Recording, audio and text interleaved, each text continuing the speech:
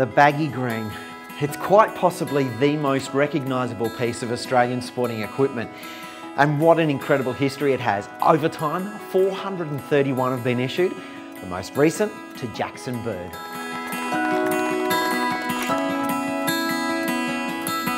The baggy green is one of the most recognisable things in Australian sport, and I suppose to have one to call my own, it was a special feeling yesterday and something I'll never forget.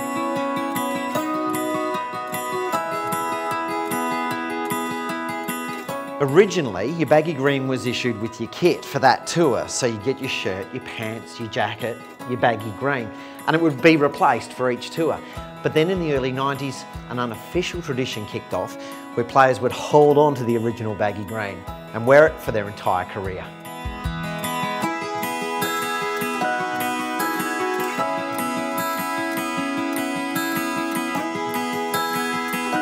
As far as cleaning, hopefully it could sort of turn out, if it looks half as dirty as Ricky Ponning's by the end of it, I'll be doing really well. He showed me his hat yesterday and it was, there was a bit of a tear there where the button is, and there's a lot of history in that, and it just goes to show how cherished something like a baggy green is. John Hastings with his brand new baggy green, and your baggy green, well worn and obviously been through so many wonderful journeys. Yeah, my wife was actually commenting on that before the game, sort of saying it's a bit of a reflection of me at the moment. And as it turns out, I was actually thinking about getting a new baggy green cap before this series started, but just wanted to see what I could get out of it. And it's actually got a few rips on the top of it that the boys created in Adelaide when I caught Graham Smith in the second innings. I got a few ruffles on the head, and that was enough to rip it even more. So you can have a look. Yeah, it's got a few little rips and everything up on the top here. So probably luckily for my cap's sake that today's the last day as well. There's Ricky, cap 366, and Captain Mark Taylor, cap 346. He started the tradition of presenting the baggy green to the debutant on the first day of the test. And then Steve Waugh, cap 335, he developed that tradition and invited past players to come back to do the presentation.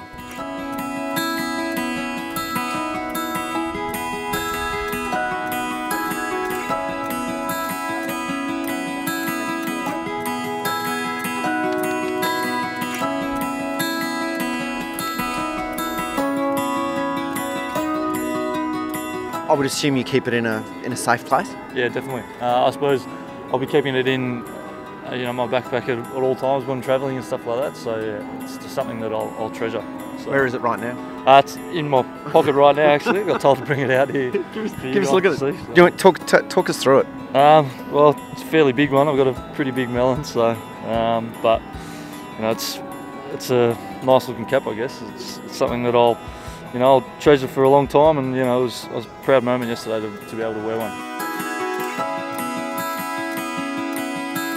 Cleaning instructions, storage instructions, do you get any of that information? No, I think it's sort of, I think you just got to do it as you go along, but it certainly was a boyhood dream, and as I said, one that I'll never forget. I haven't got one piece of cricket memorabilia up in my house anywhere, but this is obviously a bit more special than the rest of it, so it might need some renovating or something done to it. It's been done up a couple of times over the years already, so we'll see what happens with it. It's something that I've cherished ever since I've been given it by Michael Slater, and it's just such an honour. All the rewards that you've had, all the rewards that come from your hard practice sessions that you've done, the amounts of hours that you've put in the nets, fielding, off the field, the amount of times that you've watched the great players play on TV, and you just saying, I want to be there one day, and to have that baggy green and to be here at the moment, it's still so surreal.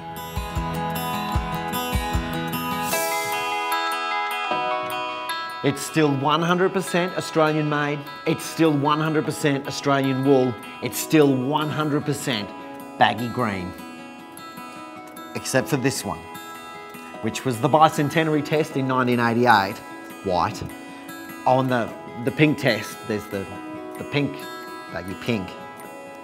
100% baggy green.